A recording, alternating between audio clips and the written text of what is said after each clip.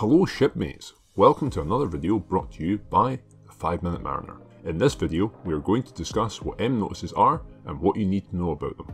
M notices are formal documents published by the UK's Maritime and Coast Guard Agency, the MCA. They are stored and available to access on the UK Government's website. Check out the description below for a link to the website. They are the means with which the MCA communicate relevant information such as changes to the rules and regulations of the maritime community.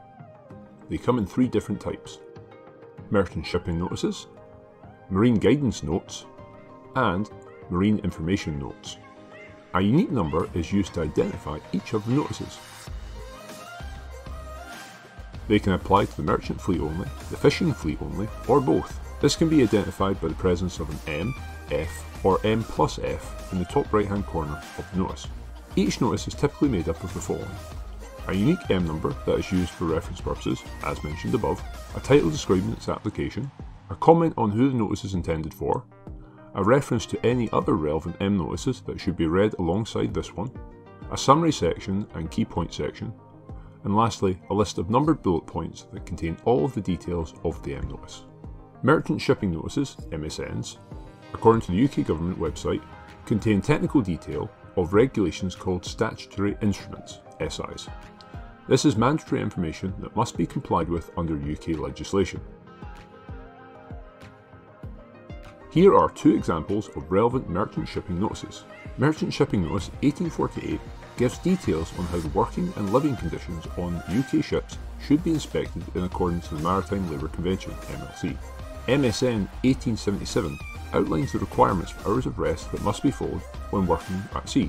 For instance, it requires a minimum rest period of 10 hours in a 24-hour period, a minimum uninterrupted period of 6 hours rest, and a maximum of 77 hours of work in a 7-day period. Marine Guidance Notes, MGNs, are documents designed to give factual information and guidance regarding the application of specific legislation such as marine shipping notices. For example, MGN 69 provides guidance on how candidates going for STCW approved certificates of competency should be assessed. Marine Information Notes, MINs, are MCA publications that are only valid for short periods of time and intended for specific audiences such as training establishments or equipment manufacturers. Marine Information Notice 656, for instance, was written to provide guidance to ship owners on the impact of COVID-19 on the long-term well-being for seafarers.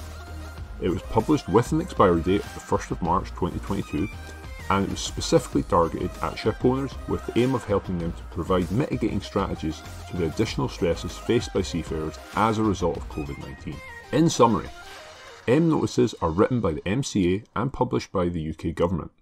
The 3 types include merchant shipping notices that are mandatory statutory instruments, marine guidance notes that provide advice on how to comply with legislation, and marine information notes that provide very specific targeted information for a predefined duration.